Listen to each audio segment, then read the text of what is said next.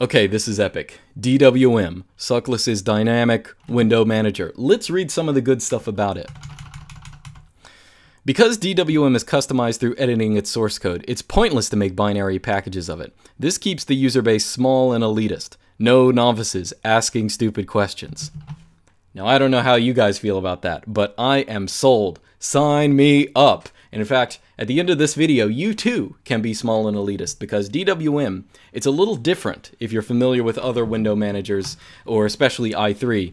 But once you wrap your head around it, it isn't too hard to understand, but once you understand the logic behind it, it all just clicks. People have been trying to meme me into using DWM since I started my YouTube channel. Now I'm using it. I'm probably going to continue to use it, because I finally figured it out. It finally makes sense to me. So I'm going to explain it to you. I'm going to get rid of this. I'm going to move that to another workspace. Actually, I should say, DWM doesn't actually have workspaces. I shouldn't even say that. It really has tags. We'll talk about the difference between them. But of course, you can move between them in the same way you move between them in i3, you know, Alt plus, you know, a number or something like that. That's the default binding, at least. Of course, I changed Alt to Super. I mean, duh. But, you know. So here's the idea behind DWM. Okay. There are a bunch of different layouts. There's a default layout, a default tiling layout that looks something like this. There are other layouts that you can get on, you know, the website. If you go to patches, there's a Fibonacci layout. I'll show you that one. There's the centered master layout. I'll show you that one. But behind every layout, there is one kind of logic. And here's the logic. It is a stack. So if you have one window, you have one window in the stack. When you create a new window, that new window goes on top of that other window. It is now the most prominent. When you create a window after that, actually, let me actually put stuff in these windows so you can tell them apart. When you create another window on top of that, it goes on top of the other ones. It is now most prominent. So I can type something else in here. And then as you can keep creating them, and the windows will be on top of the stack. Now, what does that mean? Now, obviously, visually, right now, it is not on top of the other ones. But I'll just say it's an abstract logic behind not just this layout, but all the other layouts, okay? So, here's the idea behind it. Here's, I guess, the mindset behind it. Your most recent window is the one that you're probably working in, that you're doing stuff in. And of course, I can promote, I mean, it's not like this is constant. I can go to my webcam and make me the most prominent window. And now it is moved from the bottom to the top, moving everything else down a layer. Or I can move this to the top. But the idea behind the stack, as a kind of abstract reasoning system, is that the window you spawned most recently, or you're most recently dealing with, that is most important, and it should be most prominent. And then windows lower on the stack, they're usually less prominent, and they should be in a less prominent location. You still want to see them, you still want to do stuff with them, but they're less important, okay? So, this is what the default tiling layout looks like. You have one master window on the left, which is the one that's on the top of the stack, and you have a bunch of slave windows on the right. Okay, that's the default layout. But you can install other layouts, as I said. So, for example, there is, we'll start with centered master. So the idea behind centered master, I have this installed, but when you press the binding for it, it does this. Now the master is in the middle, and if I create, you know, new windows, they will become the new master, right? So I can do whatever I want in here. You know, I can say, you know, new master.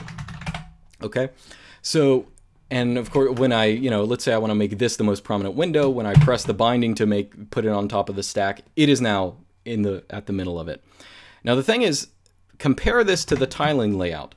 They look very differently, but abstractly they are the same. The windows are in the same order.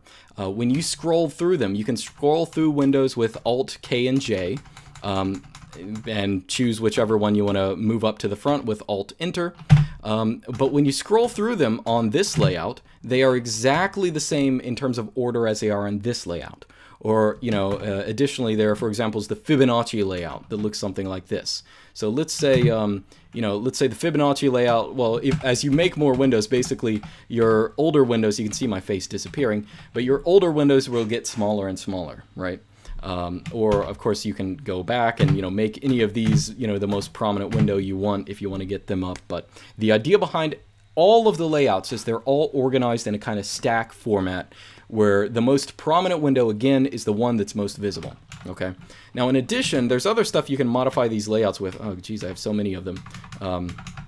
So as an example, actually, so this again is the default tiling layout that usually it just has one master on one side and a bunch of slaves.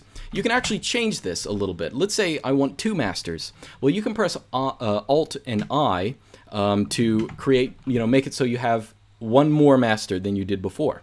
So when you spawn more windows, you'll see that, of course, these newly spawned windows will still be the two master windows and everything else will be demoted. But you still have two master windows, right? That's the point. So now there are two spaces for that. And when we promote an older window, you'll see that they take prominence in these two master positions, again, pushing everything else down. So that, again, is Alt-I, or you can undo that with Alt-D, I think. Yeah, I changed some of the bindings, but so you can move actually multiple windows back and forth. I mean, if you want to, oops, I didn't mean to make all those. But you can move multiple windows into the master position, or, move everything into the slave position or whatever, but that's the idea behind it. But the order behind the windows is always the same until you specifically tell one to be promoted, okay?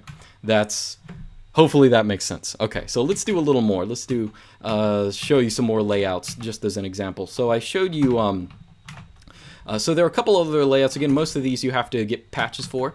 There, for example, is a grid layout, which looks something like, oops, I did not mean to start GIMP. I pressed the wrong keyboard shortcut. But they have a grid layout that looks something like this. And keep in mind, all the elements in this grid are still organized as a stack. So it's like, 1, 2, so this is master, second, and you can scroll through these because they're still ordered. And, I can order, if I say, echo first, I'll use Figlet, second, Figlet, third. You can change the layout and they will still be in that order. Or additionally, there's a centered master layout that's sort of similar to the one, so there's the one I showed you earlier, and then there's this one. And notice again, there's still two masters. I can demote one of those by pressing D or Alt-D. But anyway, so that's the stack. That is the idea behind spawning windows in DWM. That's the logic behind it. And again, you can get all the layouts you want. You can make them how you want, but that's the idea behind it. Now, that's not, of course, all there is to say about DWM. There's a lot more. This won't be my only video on it. But the other thing that separates DWM from something like i3 is that it does not have workspaces. It has tags. Now, for an i3 user using DWM, it looks exactly the same. So you have all these workspaces, things that look like workspaces. They're not workspaces, but you have all these things that look like them up here. So you can press Alt plus any of the number keys to go to them, or you can press Alt Shift and one of the number keys to move any of your windows to them. So let's say I want to move this to 5. Now it's at 5. I can go to 5 and look at it. But tags are a little different because you can look at multiple tags at the same time. So let me give you an example. Let's say I'm doing some intense development work over here. I have all this important stuff pulled up. Now I could, let's say I needed to go to my browser, I could go over here to this tag and just look at the browser. Another thing you could do is you can look at multiple tags at the same time. So I can press, what is it, Alt Control, and then a number of another tag, and now that browser that is in 9 has appeared here. Now you might say, to be clear, we didn't move the browser to the first workspace or tag. We're now looking at the first tag and the 9th tag simultaneously. And as you can see, the 1 that we had our windows on and the 9 that we had our browser on, they are both highlighted. Now if I decide to go again to one of them by going to Alt-1, you'll see that the browser disappears. Of course, it's still on Alt-9. We can go to see it. It's still there. But you can look at multiple of these tags at the same time. Additionally, let's say I just wanted to move this window. In the same way you can move windows to other tags, Alt-Shift and then the number. You can press Alt-Shift and Control in the number. Let's say I want to move this to 9.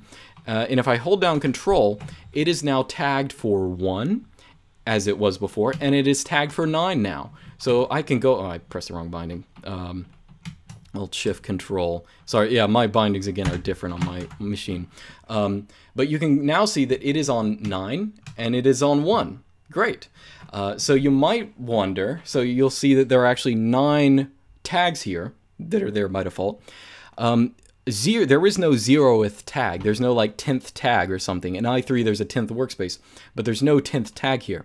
That's because if you press Alt-0, what happens is you activate all the tags simultaneously. So now you'll see everything is blue. We're looking at all the tags, all the stuff on all the workspaces, quote-unquote workspaces. Again, they're really just tags. And by the same logic, let's say hypothetically, if I go to one of these other, workspace or tags, and see, I'm saying it. If I go to one of these other tags, oh, my poor face isn't here. I want my webcam to follow me everywhere. Well, one thing I can do is I can mark that workspace as being tagged for everything. So I can hold down Alt and then Shift and then press 0 to mean all tags. So now that is on every single tag automatically. So wherever I go, that face is going to be on it. Okay. Now, of course, this doesn't mean, it's not like it's running 9 times or something silly like that. It's just one instance tagged for all of these. And of course, if I get rid of it on one of them, it disappears, or if I close out of it on one of them, it closes out on all the other ones. Although you can, let's say hypothetically, I could send it to all tags. Okay, so now it's everywhere again. If I wanted to just get rid of it on this tag, you can, so I'm on 8 right now. So I could hold down Alt, Control, Shift, and 8, I think. Is that it? No, maybe it's just, there's some binding that gets rid of it on only this tag. Oh, I forget what it is. But, there's some binding that does that. But closing out the window will just close it everywhere, to be clear. Hold on. I'm pressing, I gotta figure this out. I'm on 5. Okay, yeah, that's what it is. It is Alt-Shift-Control. Yeah, I was pressing the wrong buttons. Yeah, so now it's on everything except for 5. Alright. So anyway, this has not been an exhaustive video. So this is the idea behind DWM, okay? So 2 things, there's the tag system and there's the stack system for ordering windows. So if you want more ways to order, there's only one way to order your windows, but if you want different ways to find out how to display them, go on Suckless's website. Again, there's the centered master one that I had and the Fibonacci layout. I installed those. Oh, and the grid one as well. Grid mode, there it is there. So you can get different kind of, different ways of looking at your windows, but behind it all is the logic of the stack. And again, the logic is the thing that you are working on most recently, it should be most prominent. So anyway, that's sort of a whirlwind course. I'll talk more in other videos about modifying DWM as I do more modifications to it, but hopefully that'll be clear enough to, get the biggest brain concepts about DWM out there. So I will see you guys next time.